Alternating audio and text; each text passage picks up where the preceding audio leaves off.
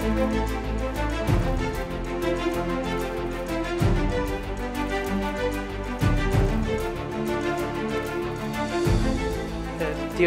Professor Chen, dear Professor Cao, dear Deputy Mr. Cao, and dear distinguished guests, speakers, but also dear friends from industry and media, good afternoon. It is really a privilege to be here today to talk about this amazing story. And I'm personally moved to see, despite the pandemic situation that is currently happening, that so many partners have joined us here together, both physically but also online. I think it shows really how jointly we are committed, not only to face COVID, but also to face the future health challenges that are ahead of us, to develop the biomedical industry here in Taiwan, and ultimately to create a sustainable and resilient health system for patients across the world. If you allow me for the next 15 minutes, I would like to present to you how AstraZeneca is redefining the boundaries of science, but also how we are developing the biomedical innovation, both globally, but also in Taiwan.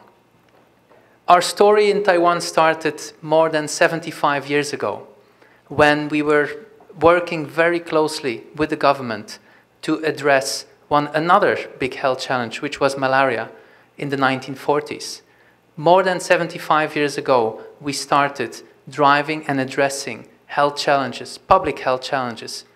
And still today, more than 75 years later, our ambition and aspiration, what we strive for every day at AstraZeneca, is to push the boundaries of science and to bring life-changing medicines to patients. To patients and these life-changing medicines to ultimately address some of the biggest global health challenges, but also to address some of the major causes of deaths across the world.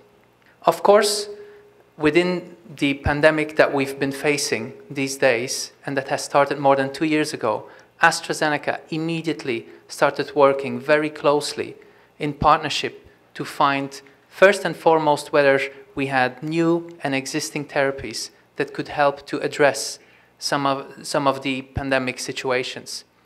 While most of you obviously are very familiar with the vaccine itself, the AstraZeneca Oxford vaccine, it is actually our long-acting antibody that is also one of the most unique solutions that is available. Through our collaboration and through our internal antibody development technology, we spent a lot of effort to understand and to define and identify an antibody that can ultimately help to address the corona response in immunocompromised patients. And it is a solution that we are looking to bring forward also in Taiwan to help in this next phase of the pandemic. The story of the vaccine, of course, is quite special, specific, and remarkable, I would say, to a certain extent as well, because in just over 3 months, this vaccine was brought from sequence to humans, an unprecedented speed of action. And as you can see, within less than 18 months, we had delivered more than 1 billion doses globally. And I really appreciated what Professor Chen talked about, because a vaccine addressing a pandemic face on has to be a global response. And ultimately, I think it is with a lot of proudness at AstraZeneca that we can say that we have truly built a vaccine for the world. To date, we have released more than 2.8 billion doses for supply across the globe in more than 180 countries. And I think what is so important is that 2/3 of our doses have actually gone to low and lower middle income countries. And this is what is really important to make sure that we can end this pandemic once and for all. Beyond the vaccine, because vaccine and immune therapies is only a small part of what we are and what we do in AstraZeneca. This year, we were once again announced as the most inventive pharmaceutical company by ID Pharma, and obviously we feel very proud about that. And let me explain you. Thank you. Xie. Let me explain you why that is not a coincidence, and what in AstraZeneca we are doing to make sure that we continue to be at the top of that table. First and foremost, our strategy has been to put ourselves very strategically very close to the major R&D hubs and R&D strategic centers in the world. We are working very closely to Johns Hopkins University in the US, to the Karolinska Institute in Sweden, and to the Center of Biomedical, the Biomedical Campus also in Cambridge. This is all extremely important to be part of that ecosystem that is driving the innovation. You know, our R&D pipeline has been delivering very strongly, and here are just some of the figures for you to be aware about. In 2021, we had more than 170 programs in the pipeline. More than 160 of those were already in the clinical phase. Also, it is of course very important to understand how these programs are developing not only as a pipeline product, but ultimately how effective we are in bringing them to the healthcare systems.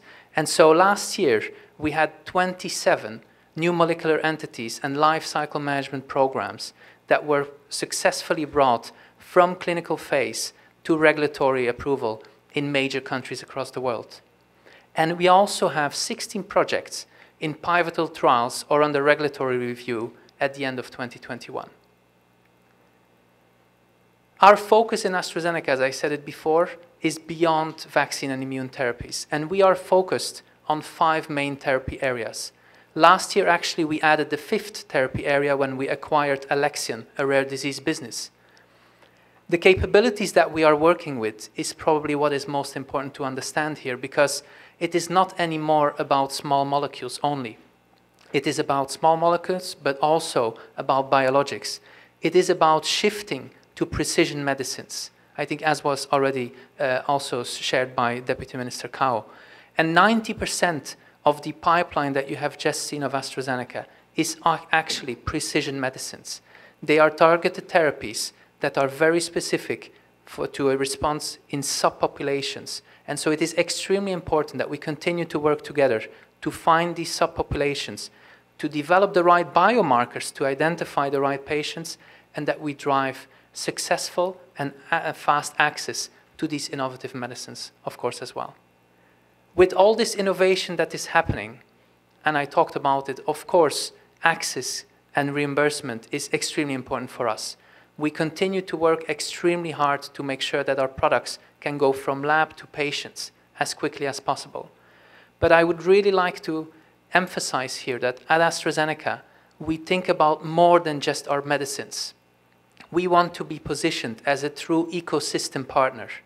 We are actively working to develop full ecosystems, full disease management models for patients to think about the early onset of the disease, how can we diagnose more accurately and more broadly, but also what is needed to then, after the treatment, make sure that patients can either fully recover or ultimately get the support that they need for the longer term.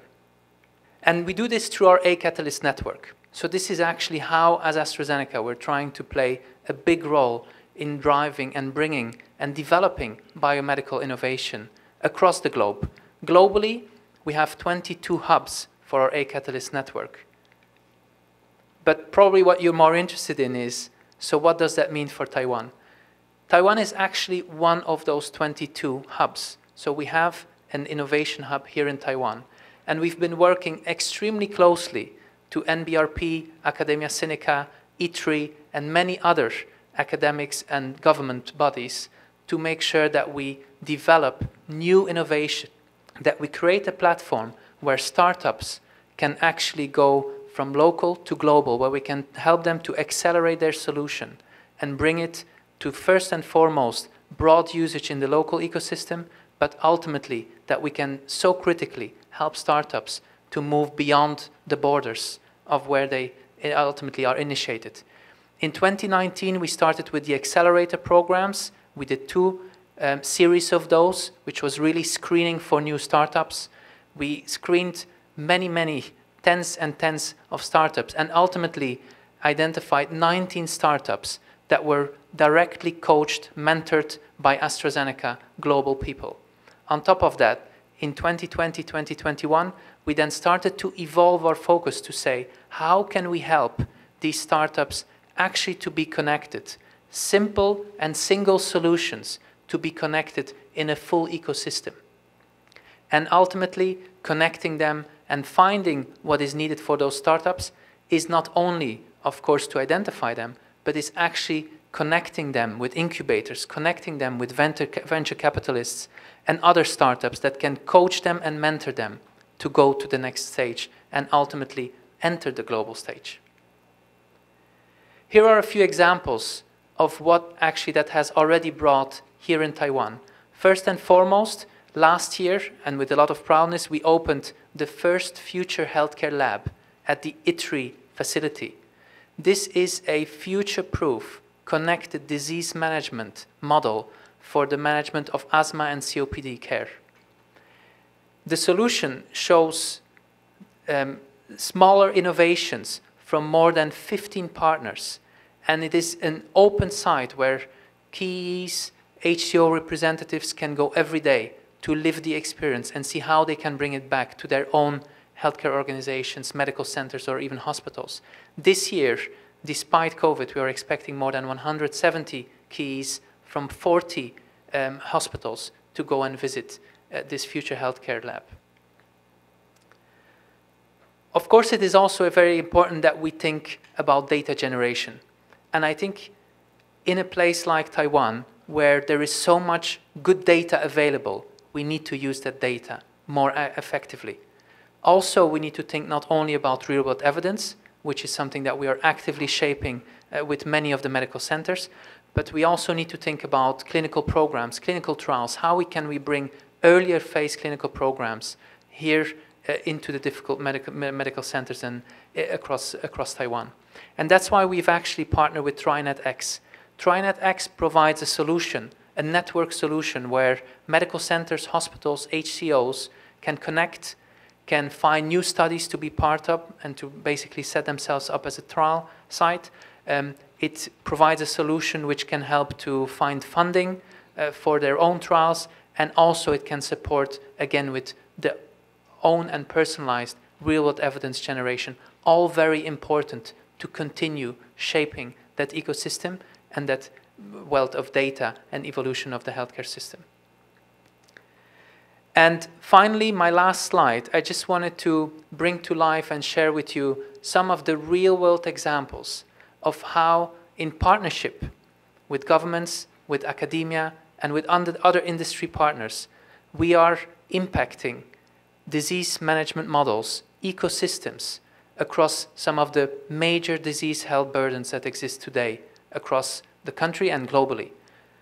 We have initiatives within diabetes, within asthma and COPD, also lung cancer, which obviously is a huge problem and the main killer when it comes, the main cause of that within cancer. And last but not least, we've just last year started to increase our efforts as well within CKD, which actually is in many cases, and I wouldn't say in Taiwan, but I guess because I think Taiwan has done a lot of effort historically on CKD, but globally, CKD is absolutely a massive health burden, very much underdiagnosed, and which requires a lot of attention. I think the commonality between all of these disease areas is that ultimately it is all about early identification, early diagnosis of the patient. And if we can continue to partner together to drive this early diagnosis, and when diagnosed, we can make sure that the right patient gets access to the right innovative medicine, I think this is how altogether we can truly create a resilient and sustainable health system. Thank you for your attention.